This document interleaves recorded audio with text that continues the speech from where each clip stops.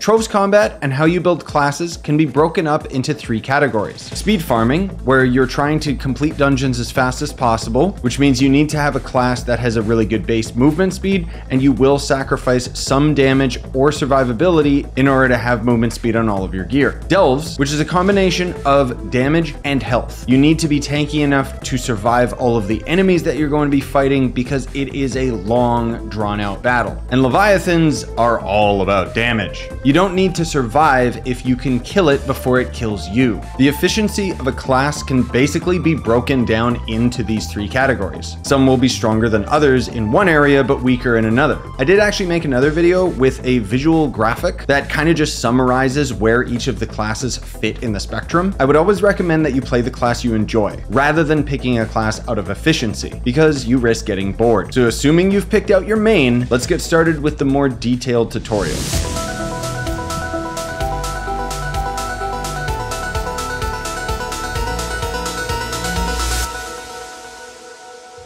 Shadowhunter has always been one of my favorite characters, and now I can happily report that he's kind of the best all-around character for the game. He's really good for speed farming, he's got the damage and survivability for delves, and he also has the damage for bosses. Now, I also want to point out for returning players, Shadowhunter did end up getting a rework like a year or 2 ago, and now he's got the passive ability where when you roll, you get a movement speed boost, which is why you see me rolling constantly on the Shadowhunter. And on top of that, his basic attack will shoot through enemies and walls. But as soon as you get your classroom ability, you can no longer shoot through enemies, but you can still shoot through walls, which makes him ideal for speed farming. So the best subclass ability for Shadowhunter is going to be pretty much the same subclass abilities you'll use on every class. I always use the Knight subclass ability because I like the extra flask capacity, and more particularly, I like the mount movement speed. Even though I don't spend much time on my mount, those few precious seconds that I do spend on my mount, I like having the movement speed. But ideally, you would be using Lunar Lancer just because, again, when you go big mode, you can end up having a huge boost of not only damage, but also movement speed. Or Solarian because of the sheer amount of light that you'll end up getting on the class, and you'll kind of get a damage over time effect when you burn enemies. So the stats you're going to be focusing on for your gear with the Shadowhunter are going to vary depending on whether you're using the class gem or not. So when you're at the early game, attack speed is going to be mandatory for your basic attack. And then you could end up having movement speed or crit damage. It doesn't really matter at that point because usually you're going to end up being quite weak when you're just using your base attack. But generally speaking, the base attack is a lot more powerful than people give credit. However, as soon as you get the class gem for the Shadowhunter, attack speed no longer will actually affect his basic attack. It's almost like the basic attack turns into a machine gun, and regardless of your attack speed, that is just what the animation is from there out with the class gem. So you could have 0 attack speed and he would still do the machine gun shot. So in that case, you would swap attack speed off on your gear and instead focus on crit damage and movement speed. With the Shadowhunter's Crystal Ring effect, you've got 3 different options. Sneaky traps, so when dodging, the Shadowhunter drops a Sun Snare, which is okay. But when you're at the end game, enemies don't get one-shot by your Sun Snare, so it's not ideal to have them static, stunned, you know, like you would rather have them all migrate towards you so you can damage all of them at once. Tactical Seeker, when enemies take damage from the Shadowhunter's Sacred Arrow, a Shadow Seeker will fire from the Shadowhunter and attack the closest target, which is going to be your most ideal ability for the Shadowhunter for the Hidden Ring effect. But just for completionist's sake, the last ability is Unholy Heal. So when enemies with Shadow Mark are defeated, the Shadowhunter is healed a small amount. We're basically invincible at this point anyways with the skill tree, which we'll get into. The best banner in slot, of course, is going to end up being the Leviathan banners, with the Permatorch being the best one. I craft it into the Enshadowed Torch of Knotted Shadow because this is the one that has the movement speed on it. Obviously, there's a lot of different allies that you could pick, but generally speaking, Scorpius is going to be the best option for Shadowhunter because it's going to give you a bunch of light, a bunch of physical damage, and you also get a little bit of lifesteal, which doesn't really matter that much, as we'll talk about.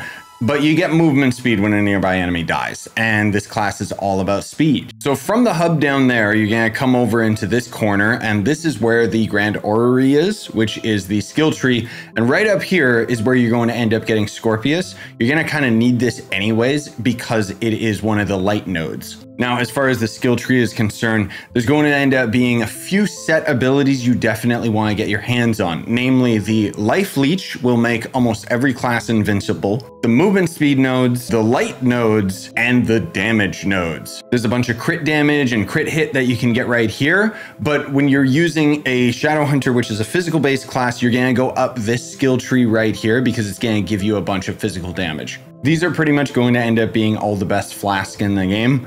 I always end up using Death Defying, but I fully acknowledge that I'm really lazy for doing it. Basically, it makes it so that when you take critical damage, it'll use a flask and keep you invincible. Most of all, like, I'm just so used to using this that I like the ability of being able to shut my brain off and not worry about death.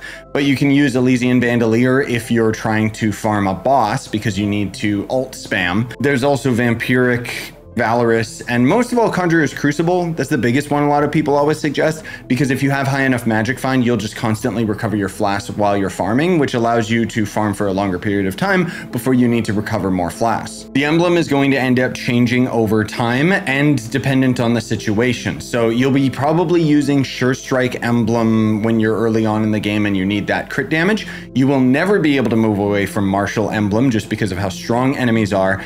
And then this is where things kind of change a little bit, because you can either use Trailblazing for dungeon farming or Chromatic Emblem for boss farming because the reduction to your cooldown. Unyielding is also a decent emblem if you need survivability. So the mid-game stats that you're going to be focusing on, of course, this isn't like a requirement, it's just kind of a suggestion, and it's just a baseline that you're going to work from. So that would end up being 80k physical damage, 50 to 60% crit hit, but you want to try your best to get that to 100%. And then your crit damage you want to have at 800% and up. Generally speaking, you try to get all of those stats to be as high as possible. But when you end up getting your crit hit to 100%, it means that you can start sacrificing crit hit on your gems and so on and so forth, and instead focus on getting like max health or just more physical damage and crit damage. So just before we end up moving on to the gems, I'd like to mention, as always, that the top priority you should be focusing on before you even start getting into gems and what you should spec them into and so on and so forth.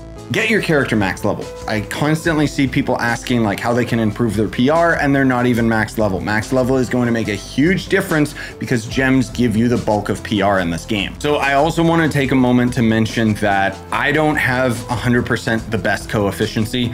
I don't really care about that because I can already kill everything in the game anyways. So you want 3 of your lesser gems to have 2 pearls physical damage, 1 pearl crit damage, and then no pearls into crit hit, up until you have 100% crit hit, and then you can start rolling that stat off from max health instead. But then you're going to have the other 3 lesser gems doing 2 pearls crit damage, 1 pearl physical damage, no pearls crit hit. So this is just for readability so that you can just be like, okay, I just need 3 and 3. Now for your Empower gems, I pretty much just have them all the same, where they're 2 boost physical damage, 1 boost crit damage, and then again, no boost into crit hit or max health. The cosmic gems are a little bit more, they're a little bit pickier because you're gonna have to have all 3 of your pearls into light, and then your extra stats are gonna be physical damage and crit damage. Now, as far as your empowered gem abilities, you want to have your class gem ability. This is still a mandatory skill on the Shadow Hunter, not as much as it was back in the day, because your normal attack on Shadow Hunter actually received a fairly big buff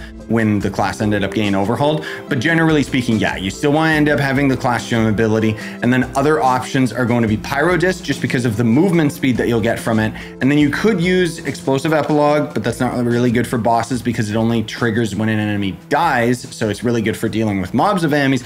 But for my money, I'd say this is one of the only classes in the game that you're gonna want to get Volatile Velocity. So the description of this ability reads, increases the shot speed of any projectile. That is 100% false.